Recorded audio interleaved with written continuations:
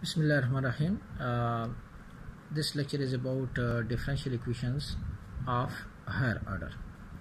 So for example, we have a differential equation of this type, d square y by dx square minus 5 times dy by dx plus 6y is equal to e raised to power 4x. One thing I'm going to tell you that such type of operators we are going to utilize. D by dx we denote by capital D, d square by dx square by capital D square, and so on. dm by dx raised to power m is equal to d raised to power m. Now for example, if we write the given differential equation in operator form, it will looks like d square y minus 5 dy plus 6y is equal to e raised to power 4x. Taking common y, we get like that. Then we will read this as f of d means function of d. F of d on y equal to f of x. F of d value is d square minus 5d plus 6, whereas f of x is e raised to power 4x. So how we are going to read it? We are going to read it f of d on y equal to f of x. F of d on y is equal to f of x is called linear differential equation with constant coefficients. If we write it in this way, then we will call it a linear differential equation with constant coefficients. F of d is equal to 0 is called associated homogeneous equation, and f of m is equal to 0 is called auxiliary equation. To find complete solution of f of d and y is equal to f of x, we suppose that y equal to complementary function plus particular integral be the complete solution. So there are two terms to find the complete solution. One is complementary function, another is particular integral. I may write the solution in terms of yc, which is complementary function solution, and yp, which is particular integral solution. So complementary function can be obtained, the solution complementary function solution can be obtained by this way. Let f of d on yc is equal to 0, so we need to find the roots of the auxiliary equation f of m is equal to 0, and this can be obtained by the following table. So once you need to understand this one, depending on the roots of the auxiliary equation, how we can find the complementary function. If the roots of the auxiliary equation are different, say m1 and m2 for example, then complementary function will be c1 e raised to power m1x plus c2 e raised to power m2x plus so on, depending on the number of the roots. If the complementary if the roots of the auxiliary equations are same, for example m, then we write the complementary function solution as c1 plus c2x plus so on into e raised to power m time x. This m is the same root actually, depending how much frequently it is occurring. If it is 2 times occurring, then you are going to write c1 plus c2x into e raised to power same times x. Okay. If it is 3 times occurring the same root, then you have to add the third term c3x square and so on. Then the complex root as well. Complex roots can be in the form of alpha plus minus iota beta. So the complementary function solution will be e raised to power alpha x times c1 cos beta x plus c2 sin beta x. Beta is the imaginary part which are in the argument of cos and sine, and alpha is the real part which is in the power of exponential function. So now the second step is that how to find the particular integral. For particular integral, we need to find, we need to write f of d on y is equal to f of x in this way. So it will be y is equal to 1 over f of d times f of x. So this 1 over f of d is called inverse operator method. It's the inverse operator. So we are going to find particular integral by 1 over times f of d times f of x. Now the right hand side depends on f of x. So we have the following types. Number one is the right side can be exponential. So the first case is exponential, the second is sine cos case, third is polynomial case, and the fourth is the product case. Let's say we have exponential case. In exponential case, to find particular integral, when f of x is e raised to power x, simply you have to do it. You are going to replace the capital D by a, where in 1 over f of d times f of e raised to power x. We are going to replace d by a in f of d. So if it becomes non-zero, then that is the solution. But when failure of exponential case, what happened when f of x, when this f of d becomes 0? By replacing d with a.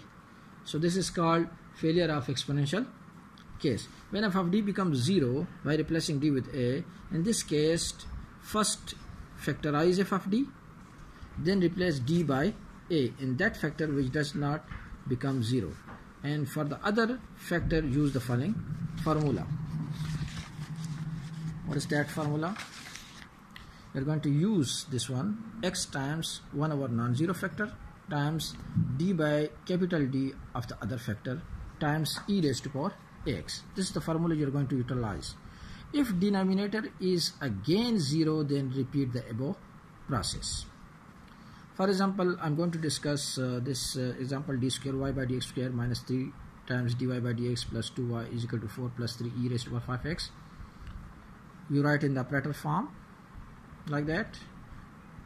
So it becomes d square minus 3d plus 2 times y is equal to f of x. So it becomes f of d and y is equal to f of x. How to find? You write f of d is equal to d square minus 3d plus 2. So and f of x is 4 plus 3 e raised to power 5x. The complete solution is complementary function plus particular integral. Now first we need to find the complementary function. For that you need to factorize the auxiliary equation, and for that I'm going to write m square minus 3m plus 2 equal to 0. Simply renaming d by m. So it becomes m square minus 3m plus 2 equal to 0. Factorize this one, and the roots are coming are m is equal to 1, 2. So the roots are different. I can write the complementary function solution as c1 e raised to power 1x plus c2 e raised to power 2x. This is one part of the solution. To find the particular integral, I need to write the inverse operator technique, and that is 1 over f of d times f of x. I will write 1 over d square minus 3d plus 2 times, what is f of x? F of x here given is 4 plus 3 e raised to power 5x. You split that in terms of 4 and in terms of 3 e raised to power 5x, but 4 again we can write 4 times e raised to power 0x because it doesn't affect it. So you will make that exponential form. So it will become 1 over d square minus 3d plus 2 times 4 e raised to power 0x, and the other term will be plus 1 over d square minus 3d plus 2 times 3 e raised to power 5x. In the first term, we are going to replace d with d by 0, and the second term we are going to replace d by 5. When we are going to replace it, we get a complementary function as 2 plus 1 over 4 times e raised to power 5x. Hence the complete solution is this way: c1 e raised to power x plus c2 e raised to power 2x plus 2 plus 1 over 4 e raised to power 5x. This is the complete solution. I'm going to discuss now the failure case. What happened when this f of d becomes 0? So this is called the failure case. In the failure case, you look over, then you have to factorize it as I told you like earlier. For example, this is another problem: d square plus 3d minus 4 times y is equal to 15 e raised to power x. Now you carry on the same procedure and you will get the roots as minus 4 and 1.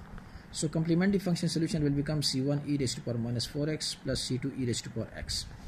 Now how to get particular integral solution? You are going to write the right side is 15 times e raised to power x. So it is exponential case. So you need to write 1 over d square plus 3d minus 4 times 15 e raised to power x. Simply when you are going to replace d with d by 1, because the coefficient of the x in the exponential form is 1, so I'm going to replace d by 1. So we get 1 plus 3 minus 4, which becomes 0.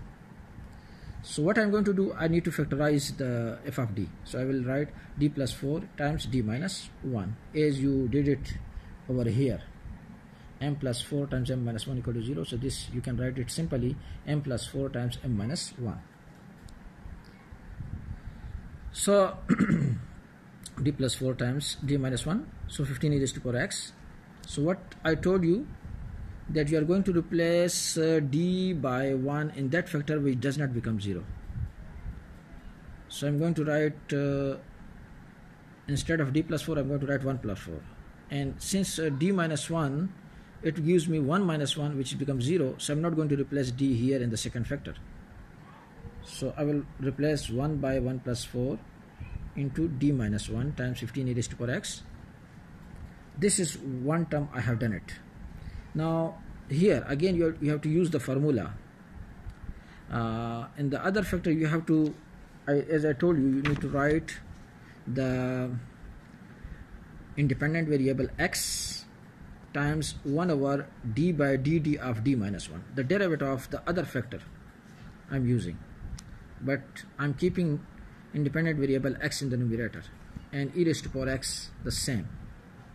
So when I'm going to write it, because the derivative of d minus 1 is 1, so this will become 3x e raised to power x. This is called the exponential case, and hence the solution will become y is equal to c1 e raised to power minus 4x plus c2 e raised to power x plus 3x e raised to power x. This is the required solution.